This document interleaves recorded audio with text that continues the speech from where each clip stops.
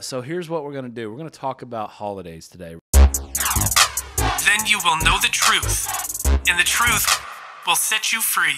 Do you believe in life after addiction? You better believe it. Now, the host of Life After Addiction.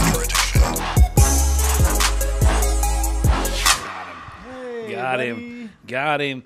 Episode 60. Episode 60. 6-0, man. 6-0. We have Almost done straight. this show 60 times. Man, we hope that you are enjoying this, and it is an encouragement and hope-filled and maybe educational. And, yeah, welcome back. We're back. We're back, baby. Nice and toasty in the studio. It's cold outside, so Thanksgiving week. Thanksgiving week. Well, it's Thanksgiving Day when you're watching this, hopefully. This comes out Thursday. Oh, okay. No, it doesn't. It comes out Friday. Yeah, So yesterday you ate a lot of turkey. You ate There a you lot go. of cookies and cakes and pies, and you rode roller coaster rides, and you saw giraffes and monkeys. You know, you did kids Thanksgiving stuff. So no, that was an excerpt from an old Dave Chappelle stand-up thing. Okay. So here's what we're going to do. We're going to talk about holidays today. We're going to talk about many of you maybe felt this way this week, and then maybe still feeling this way if you're back home hanging out with family. And then we're going to go into the Christmas season as well. And so we just want to address some stuff, man. We want to talk about if you're someone who has walked in freedom, you've struggled with addiction in your past, or you're currently struggling with addiction, we want to address you, but we also want to address the ones around you and what they can expect, what they could look at, and things like that. And so, so that's the episode. We're going to talk about holiday seasons, things to look out for, things to avoid, things to dive into. Yeah. So why don't you kick us off, get us going? Yeah. Holidays used to be some of my least favorite times in the midst of addiction. Now, obviously, there's two sides of that coin. I love family. I love being around family. I love spending time and catching up with my loved ones. But on the other side of that coin was addiction. And in my addiction, I hated every bit of going to family functions. Yeah. And when I would go, I desired to stay as short as possible, you know? And part of that is because a lot of times whenever you go around family and you're catching up, well, when I'm living a life of debauchery and don't have much to talk about what I'm doing in life and how I'm growing and what's going on, and it's kind of like the elephant in the room that everyone knows what's going on, you know, so it's like trying to teeter around those conversations. It's just difficult. For me, it was always tough to when the holidays came around, such as Thanksgiving or Christmas, and I knew the family was getting together at my grandmother's. Or I knew the family was getting together at my house. There was always just this uneasiness inside of me that just wanted to run, that wanted no part in it. And throughout the years, I don't know how many I missed, but I'm sure there was some that I wasn't present at. And even the ones I was present, I wasn't present, if that makes sense. I think something to look out for and something to be mindful of for families is just that. Like, you know your son, you know your husband, you know your nephew, you know these men, and I'm speaking to men just because we're in an all-male facility, better than anyone. So if you feel like something's off, and like I was explaining earlier, I'm a family man. I love spending time with my family. I love being around family. I love fellowshipping and just conversating and all these things. But they're hesitant to do these things and be in these predicaments or situations and spend time with their loved ones without it feeling like a hurry. Yeah, your inkling is probably right that something is off, especially if you are already thinking that, man, he may be, drinking too much. He may be smoking. He may be getting high. He may be needing some help. We just don't know how to approach it. Yeah. Well, that's a sign to be aware of. Him avoiding family functions, him avoiding conversations, him avoiding those relationships that were once dear to him. That's probably a red flag number one. Yeah. And like you said, I mean, I think families, so we'll address you, I think use discernment. Like you said, you know them best. And so if there's excuses that are said like, I've got to work tonight, or, and they're just, it seems like from the moment they got there or even beforehand, it's set up to where they're only there a short amount of time. Yep. If that makes you feel a certain way, check that feeling out. It doesn't necessarily mean you're right, but I would definitely say that feeling's there for a reason. It's probably a red flag. Other things would be like nodding out, nodding out on the couch. And again, it's hard to discern because there could be a turkey coma happening. It could be I ate too much or I didn't sleep enough. But eyes, your pupils being pinpoint.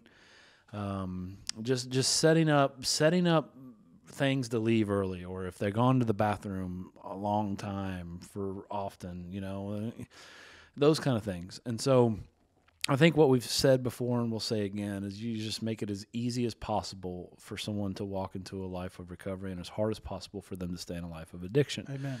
And I guess the question would be is, hey, your son, your dad, your brother, your sister, mom, aunt, uncle, whoever it may be, your loved one, haven't seen them in a while. Now all of a sudden it's holidays. You just saw them at Thanksgiving and something seemed off. What do I do next? Well, I think next, and this will lead me to my first scripture. I think this is in Matthew chapter 18. This is verse 15. It says, if your brother sins against you, go and show him his fault just between the two of you.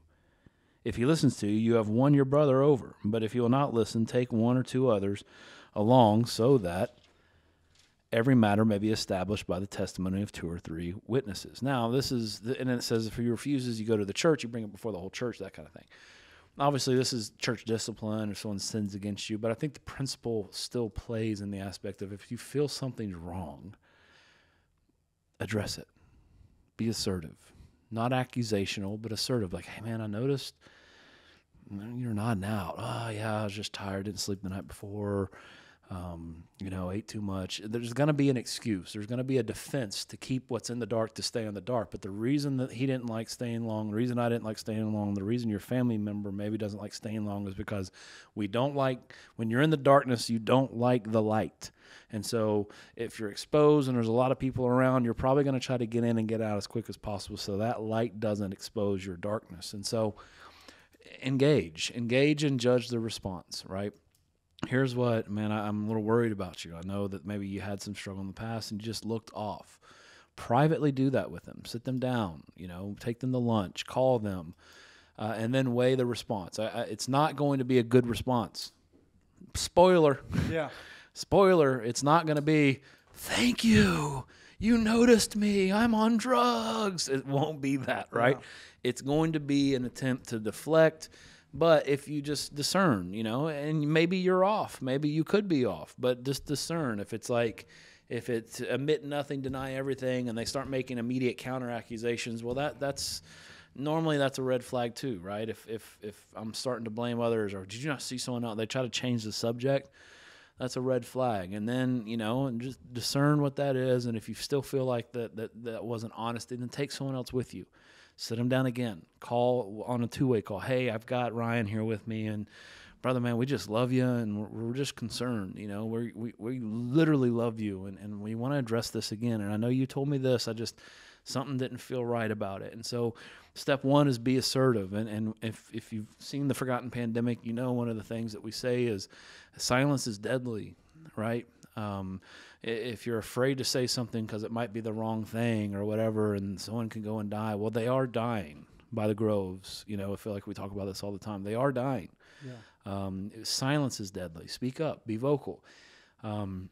Have resources in mind. If you have any kind of relationship with a faith-based recovery place or some kind of interventionist or something like that, maybe do your homework beforehand. Call them and get some personal. Tell them what's going on. Have a little bit of strategy going into it, because on the off chance that God just breaks them in that moment and they repent and confess and they say, I need help, and then be able to know what you're doing, what those next steps are.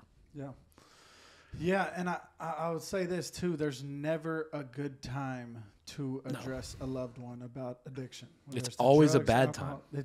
There's never a time. So if you're waiting for a time, a moment, a season that's just perfectly and feels right, and this might be the best time to approach it, the time is always now. Yeah. And the best way to do it, like you said, is, man, present in love an opportunity to get help.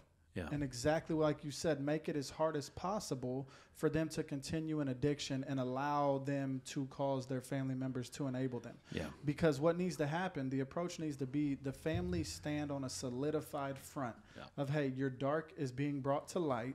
We still love you despite we know this is not you, but we will no longer condone nor enable the behavior that is happening. So the second you are ready to get help, because yes, that individual has to answer the call to respond and desire help more than you desire it for them. But what needs to happen is the family stand on a solidified front saying, hey, we will no longer co-sign, endorse, or allow you to become codependent on us just to manipulate and lie and deceive and feed a habit. Yeah. And that's something that's extremely hard for families to do. I watched how hard it was for my own family to do, but it's so necessary to just initiate those initial steps to getting help. Yeah, and I think this is great. I think this is great advice. I think most of the time, families do have some sort of leverage that they can imply, like, hey, I'm not going to do this if you continue doing this, or if you're not honest about this. There are times, though, that, you know, someone's self-sufficient, or they're just like, I don't need you, and they're homeless, or they have a job and they're able to somewhat pay their bills, but their life's falling apart and you see it, and they don't necessarily need you for any kind of sustenance. I think in all moments, especially those, the power of prayer is something that you lean on. You're not afraid of the conversations. You step into them. You engage in them, even though it's going to be hard, and they're going to say hurtful things. They are. I did. And they know exactly where to stab. They know exactly where to twist that's going to get you upset. Because if you get upset, it discredits. If you show an emotion, if you are angry, it discredits your accusation. And it's just a tactic. It's a self-defense mechanism. So knowing all of that, press in and have the conversation anyway. Bring someone else into it. Bring your whole family into it. And if that's not enough, continue to pray that God breaks them. That God breaks their heart, that God draws them to someone that they will listen to, that there is a moment that He just touches them and they repent and they're like, I need help. Pray for those things. Pray for those things. Please pray for those things, because there's power in prayer, like power in prayer. Yeah. And I don't want to say do those things. Just do that if nothing else. I mean, there's power in that. You should be doing that the whole way around. Praying that God breaks them. And man, a lot of times that breaking doesn't look like what you and I think. I've heard countless stories of jail being God breaking them, or moms praying for a son for protection and just protect him tonight, and he's arrested, and she's angry about that, and then realize that was actually God protecting her son, right? Getting him off the streets with all this nasty fentanyl and everything. So let's take a quick break. We'll be back and continue on this subject. We really want to talk to you, though, if you're someone struggling, and we know there's all sorts of families that do have alcohol at these events, or maybe that's what you did your whole life, or you haven't been to a holiday in 10 years without some kind of substance happening. We want to talk with you, too. Bear with us. We'll be right back after a word from our sponsors.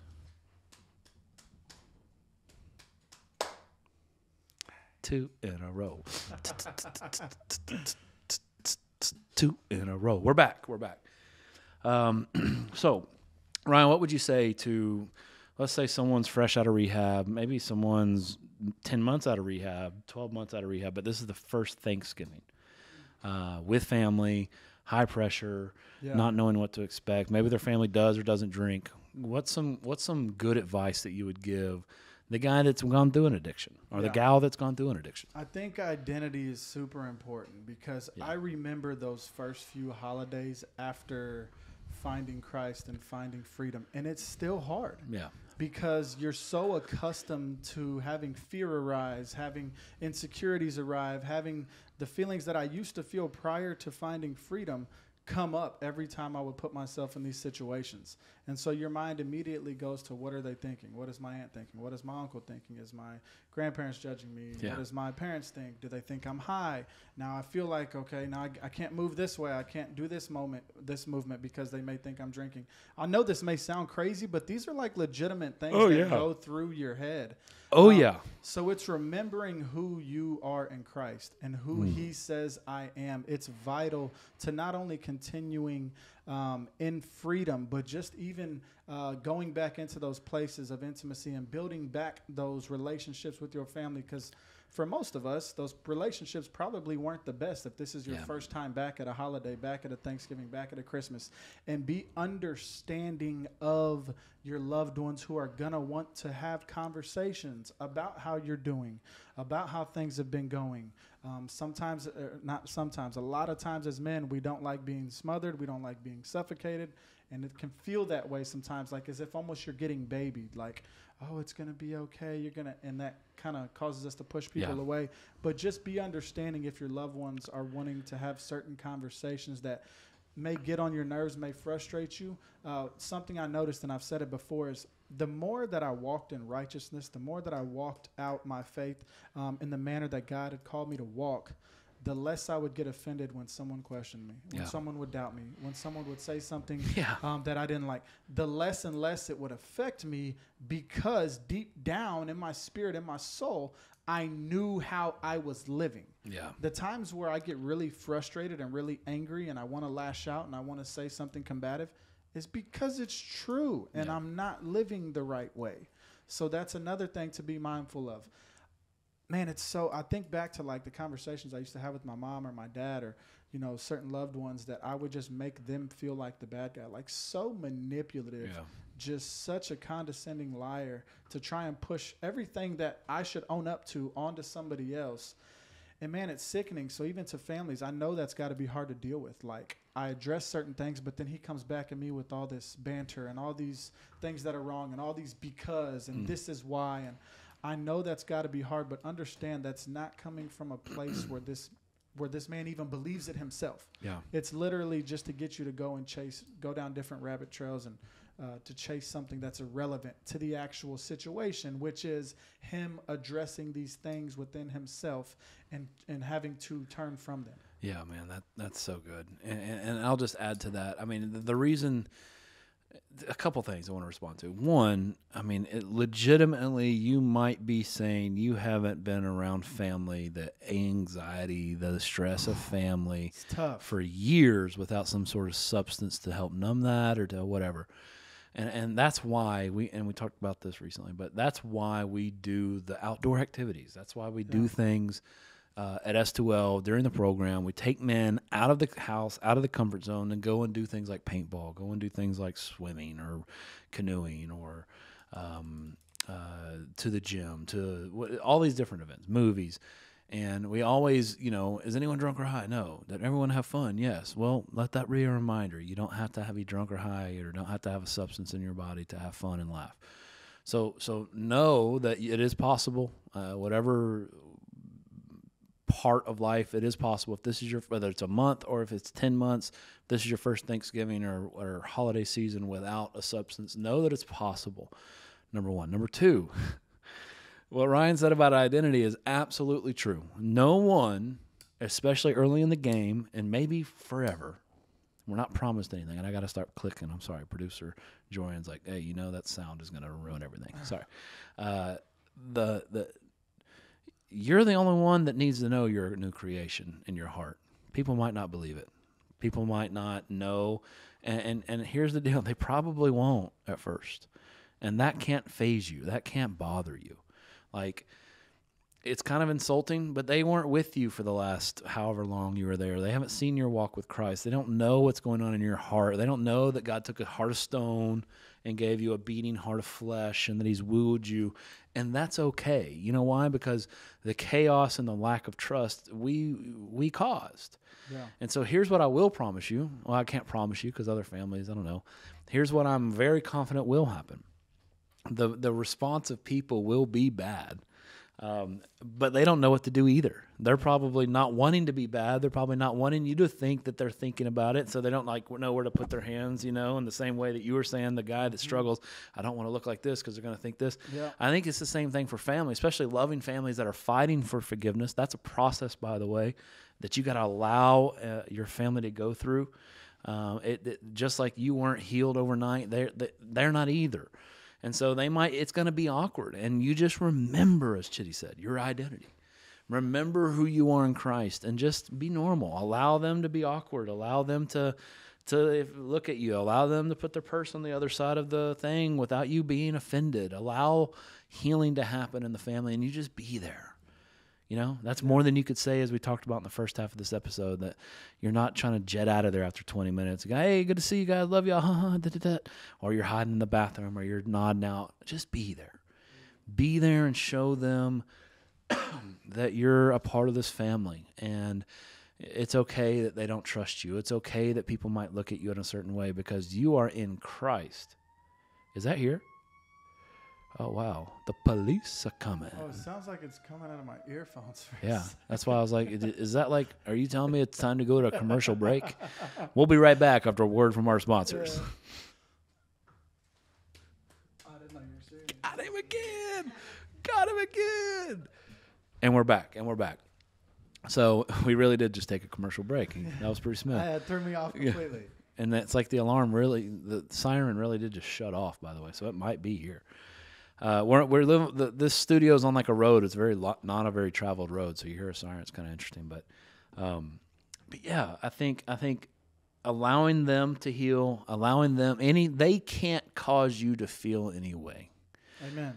Don't allow that. I mean, just like you made me feel bad. No, you chose to feel bad. Yeah. Give them grace, man. That's one of the biggest things I learned. Early on was, I got to give the people that love me grace. But the only way I was able to do that, Chitty, is I was confident in who I was. Yeah. My identity was secure. Yeah. Now, did I have rocky moments? Yeah. Did I waver in my faith at times and just I need God's word? I need brothers around me. I need to worship. And yeah, but I was confident in who I was. And because I was confident in who I was in Christ, I could show grace to those, man. Yeah. And that's what's crazy when I look back. Like, it used to offend me when someone would have doubt or question what has happened in my life or question if I was ever going to go back to the same lifestyle I lived. And it used to offend me, like highly offend me. And I used to be, how could they ever think that? How could they ever feel that way? Well, fast forward 5 years and it's like, Ryan, like, what do you mean? How could they think that? What do you mean? How could they feel that way? Like, look at how you lived. Look at the pain you caused. Look at the lies you told. Look at the destruction that was upon your life. Look at the darkness that you were dwelling in. Yeah. And like you're saying, we don't realize as people who were coming from addiction and had lived that life of the healing that still has to take place in the lives of those around us. Yeah. And we have this like expectation in our hearts, I believe, and in our minds that when I'm healed, everybody else should be healed. Now, if I said that thought out loud, it sounds irrational, but the posture of our hearts within that is really how we feel. It's like, once I'm healed, like, come on, stop doubting, stop not trusting in me. I want you to trust me. I want our communication to get back to better or where it was. I want our relationship to heal. And it's like, that's just not the way it is. Our family, they take time to heal. And like I say, whenever you come through S2L, we have an expedited process of healing because we get submerged in Jesus Christ. And strip everything away. Submerged in the Word. We get submerged in classes in church. Our families, a lot of times, are still going through their day-to-day lives, still going to work every day, still taking care of the kids. And dealing with the consequences of chaos. Dealing with the consequences of everything. Yeah. And so, your healing may be more expedited than somebody or one of your loved ones who doesn't have the privilege of laying everything aside and going and submerging themselves in Christ and fellowship for an X amount of time, you know? So like you said, giving them grace and knowing that, hey, everybody's healing is going to look different. Everybody's going to be on a different pace when it comes to that. But nonetheless, like, I don't want to say they're justified in how they feel, but there's a reason. If somebody did the things that I did to somebody else, I would feel the exact same way. Yeah. Jorian, you got anything you want to add? Producer Jorian, you want to add anything just about holidays and identity and things like that? Yeah, I would say having grace is definitely the best thing you can do. I agree with everything you guys have said. With families, I would say if you have members that are struggling with addiction, show grace to them. They're going through addiction. I would say, of course, don't excuse their behavior, but have grace for them. Make them feel like they're at home, like they are family. And for those who are struggling with addiction, I would say, echoing what they said, be present, be there, be with your family, feel that love, enjoy the holiday, enjoy this season. It's a blessed season. the reason for the season is grace, the grace of God. So just remember that. And just have a blessed time with family. Amen. Let me read this psalm real quick. And then I got some things to close us out with. I just want to add, but yeah, let's hit this. Yeah, I'm gonna read this Psalm 100, and this is a call to come before the Lord in worship because He is good. And this could be to a family member struggling with a loved one who's going through addiction. This could be a guy who's struggling with addiction. Could be a guy who's freshly out of rehab. Whatever the case may be, man, this is a call to come before the Lord in worship. This is Psalm 100, 1 through 5. And it says, "Make a joyful noise to the Lord, all the earth. Serve the Lord with gladness. Come into His presence with singing. Know that the Lord, He is God. It is He who made us, and we are His. We are His people and the sheep of His pasture. Enter His gates with thanksgiving and His courts with praise. Give thanks to Him. Bless His name. For the Lord is good. His steadfast love endures forever, and His faithfulness to all generations." And this is regardless of what season you're in. When I read this, I always go back to being in the darkest season of my life. Yeah. And what changed was my posture towards the Lord. Instead of complaining, instead of talking about everything that had happened to me, instead of saying I have the worst life, instead of saying I'll never get over this addiction, man, my heart changed and started worshiping and thanking and praising God. And within that, I realized I have everything I've ever needed. Yeah. You know, and so it doesn't matter what season you're in. It could be to an unbeliever. It could be to a believer. It could be to an addict. It could be to the loved one of an addict.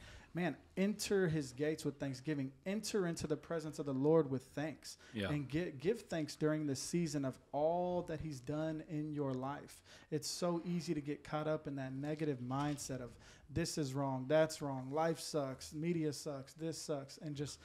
You know, it affects how we think. It affects how we act. It affects how we talk. It affects more than just what we think, you know.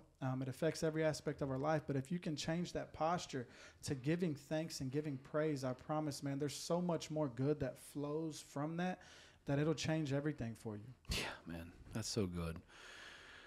Yeah, and I just want to close with this. So we've addressed the families of the loved ones struggling with addiction. We've addressed the people that are in a recovery process and are nervous and wouldn't say that they're recovered. But the reality is because of the popularity of the show, there's probably people watching this that are on one, you know? Mm-hmm. They're on one right now, and it's the day after Thanksgiving, and entering into the Christmas season, man. Every the Black Friday, the Christmas lights go up, the Santa Claus thing floats, which is none of that is Christmas in the meaning of the season, but that's what triggers these emotions, and it's like, oh man, a big holiday season coming up. I want you to know that there's hope. Yeah, maybe you just spent another Thanksgiving hiring a football bat, or buzzed, or in and out so you can go get your shot, or in and out so you can go get your snort or smoke or whatever it is. Man, you're watching this, that means that there's a reason, right? That if you're watching this, it means that there's something in you that longs for more. If you're watching this, it means that God's sovereign decree, the places and boundaries of time that He ordained, has put this in front of you. And I want you to know from experience, there's hope, man. But don't wait. Reach out and get help now. No, I'll do it after Christmas. I just want to be there for Christmas. Word. You weren't there for Thanksgiving. And if you were, you weren't. Reach out and get help now. And the reason I say that is because people are dying. They put off, I'm going into rehab tomorrow, and they die and don't make it in. It happens. It happens. I know that it happens. There's hope, though. Let me tell you a story. I personally, let me start with biblically. God tells us that He loves us, and that those who are weary and heavy laden, that if you come to me, all who are heavy laden, weary, and struggling, tired, stressed, tired of living a life of just the rat race of being on one, of family lying to you to them, and web, and just this alone place. There's hope. Come to me, all who are weary and heavy laden, and I'll give you rest for your soul. It's a promise of God.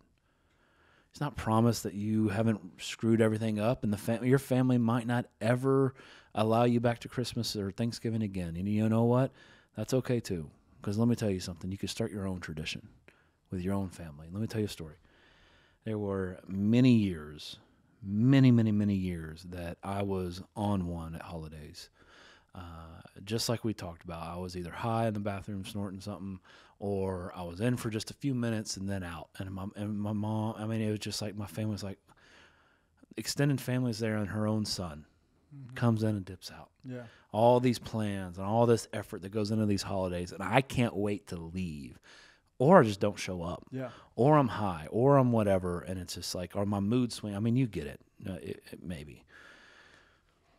Man, it's gone from that to being early on, just like people looking, after rehab, just like the awkward, I don't know what to do, well, just like we discussed. Oh, yeah. There's hope, because now we've started, not because my family wouldn't allow it, but just because of the logistics. Now Thanksgiving's at my house.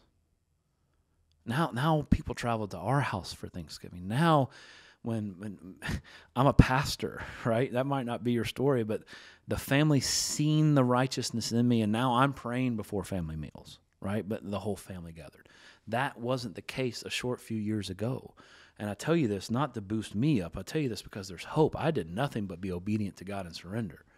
When I try to do it my way, I went to rehab after rehab after rehab and just wrecked things. So I'm not boasting in that. I'm boasting in what God can do to a broke, busted, disgusted addict. Man, he could sanctify you. He could save you. He can be a beacon of hope through you. And it might not be your direct family. I don't want to fly a false flag. There is hope for restoration there, but it might be your own traditions. Man, maybe you're called to this year to have people that don't have family in, and you start your own tradition. But I'm telling you, there's hope after it. There's prayer after it. You could be the one that is the godly person at your Thanksgiving event, to where at one point they were hiding the purse. And here's what that is. That's life after addiction, and you better believe it. Come on. Thank you for listening to this episode of Life After Addiction. Life After Addiction is a production of S2L Studio. For more Christ-centered addiction recovery resources, please visit s2l.net. That's S2L.net. For more information about S2L's licensed and accredited residential program, please visit s2lrecovery.org. That's S2L recovery.org.